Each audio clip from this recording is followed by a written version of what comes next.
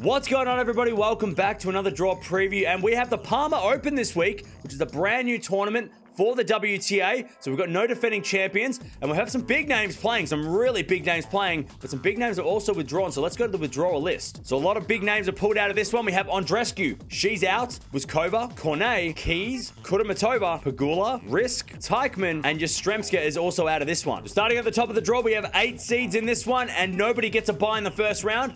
And look at that. Serena Williams, she is playing as a wild card in this one. She takes the top seed. She gets a qualifier in the first round. Winner of that will take on the winner of Siniakova and Towson in the second round. Then we have Rus versus Golubic. Winner of that's going to take on a qualifier or the number 8 seed Garcia in the second round. Then we got the number 3 seed Coco Gauff taking on Kanepi in the first round. Winner of that's going to take on the winner of Georgie and Mikhail in the second round. Then we have a qualifier versus another Williams sister, Venus Williams. Winner of that's going to take on either Paulini or the number 5 seed, Anisimova. So obviously, we're going to be watching out for Serena in this one. She didn't do great in Rome last week, losing in her first match. So she's in need of a little bit of form. But also keep an eye on Gauff, who did really well last week in Rome. And also Anisimova. Don't forget that she made a semi-final of the French Open back in 2019. So they're the players I'm watching out for this week. Bottom half of the draw now, we've got the number 7 seed Tormo. She takes on Petra in the first round. Winner of that's going to take on either Bogdan or the wildcard Arani in the second round. Then we've got a qualifier versus Sloane Stephens.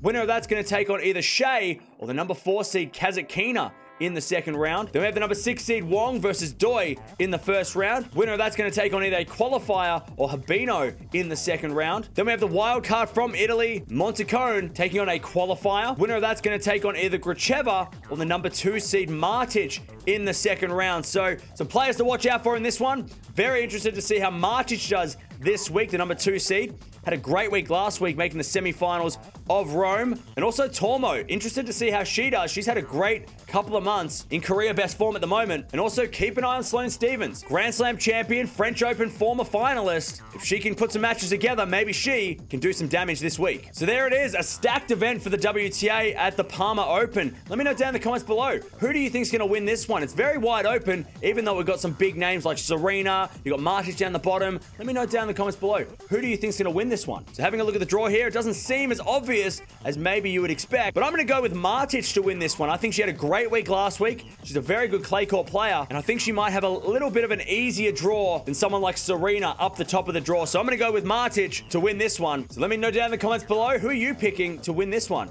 So Serena Williams, she's back this week in Parma. Can she get some wins before the French Open?